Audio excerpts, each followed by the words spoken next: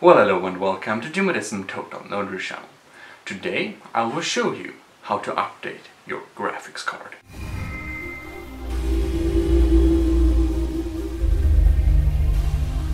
There are some different ways to check what graphics card you have. The easiest way is to check inside Windows. Click Windows X, hold Windows and click X.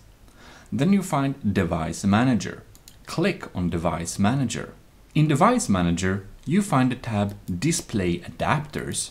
Under the Display Adapters, you can find your graphics card. Some computers, most usually laptops, have two graphics cards, one integrated from the processor and one dedicated. The integrated is the Intel HD graphics. Depending if you have an Intel, NVIDIA or AMD graphics card, the installation process is a bit different. Look in the description for timestamps on how to install the drivers for your graphics card. Alright, now we'll check how to update your Intel graphics drivers manually. It's important to keep them up to date. Usually Windows Update does this for you, but if you have any kind of complications or if you stopped it, you can install them manually. Just do like this. Hold Windows and click X, then you select Device Manager. Inside the Device Managers, you find the Display Adapters. Under the Display Adapters, you find the HD graphics, the Intel, right-click it and select Update Drivers Automatically and choose Search Automatically Online for a driver. Under the installation process, it might sound a little bit weirdly and your screen might turn on and off. When it's done, however, you're basically good to go and you have successfully updated the drivers. It isn't super important to have the latest drivers for your Intel HD graphics, and Windows Update should fix this itself. In any case, if you have any type of issues with this method or you need to know you have the absolutely latest drivers, you can download them from Intel's page. Go back into the Device Manager and go down to Processors. Under Processors, you can find after the i5, i3, i7, i9, whatever you have. After this, you can see this little 1000. This is the generation indicator. The example is the 6th generation. Mine, however, was the 7th generation. I go to the page, link in description, and I'll go back to Device Manager and check under Display Adapters. Here we can find I have 620. I'll click on that. Then we'll go to the page with the drivers. And here I can find my drivers. If you didn't find your drivers here, you can scroll down and view all. And there, select the one that is right for your operative system.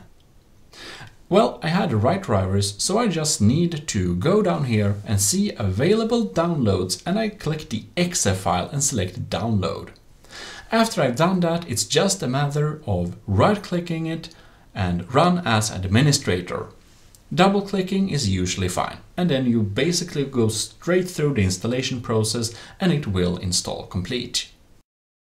Today we're going to update the drivers of an AMD graphics card. Search up Device Manager. It is available in all Windows editions.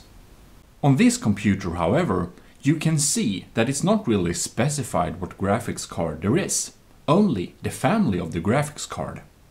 If this happens for you, right-click the graphics card and select Updated Drivers and select Search Automatically on the internet for appropriate drivers.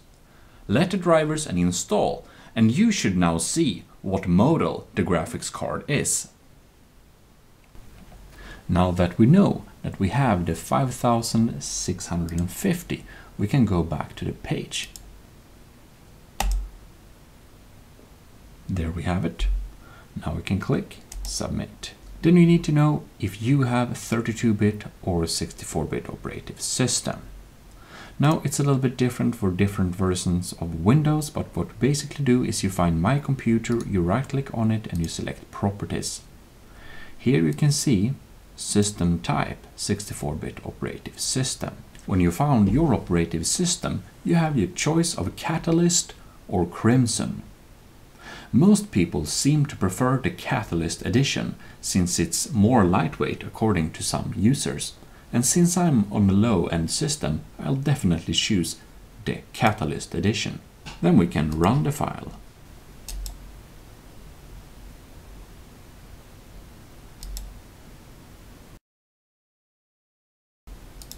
Select your language and click Next. We have Express and Custom install. Always choose Custom. If there is some of this you don't need, you can uncheck it. If you don't know, leave them checked. And of course accept. The install should now proceed and complete by itself, and you should now have nice running drivers. However, if you had any issue, you can try two things. You can try to select the Radeon Software Crimson Edition instead. This driver in this case is a little bit newer. In any case, you also want to try and run the file as an administrator. By doing that, you select Save As. When saved, you right-click it and select Run as an administrator.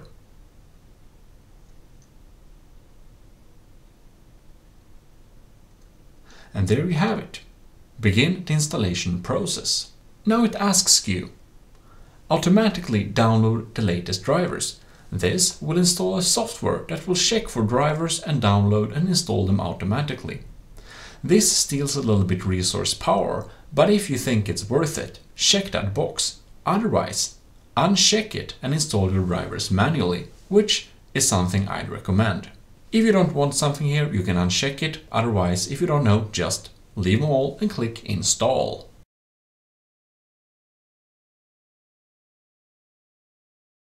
Click Windows key X and choose Device Manager. Click Device Manager. Inside the Device Manager, you can see under Display Adapters, you can see what kind of NVIDIA card you have. Note that number down very carefully so you can see exactly which card you have. Then you go to the NVIDIA homepage, link in description, and choose that exact card as you had in your Device Manager. And it's important it's the same, like I had the 950M, that's the laptop version. So make sure it's the right version. Windows 10 is my system. Then there are game-ready drivers and studio drivers.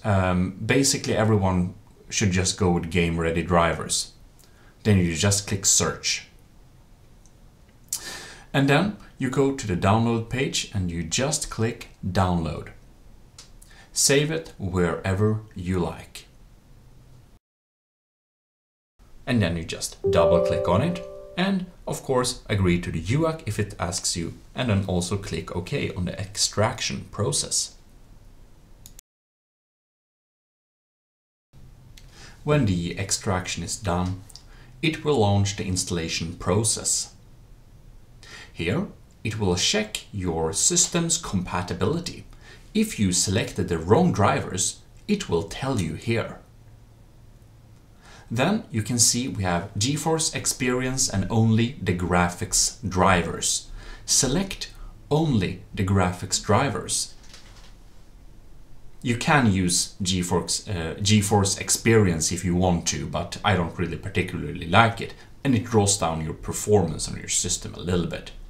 On Express or Customized, you choose the Customized install below. Check that box and click Next. Here we can see we have checked physics and the graphics drivers, but not the NVIDIA GeForce Experience. We have something called a clean installation. This will remove some different settings you have set before, and this is a very good idea to check if you have any kind of graphics driver issues. If you don't have any issues, you don't need to check it. Then you just wait for the installation process to finish. It may take several minutes. Installation was completed and successful. You can now close down this window. Now you should have the latest NVIDIA drivers on your system for your graphics card. Well, I hope that this tutorial helped you installing your graphics drivers. And well, if this video did help you, then please leave a like down below and do subscribe for more future videos.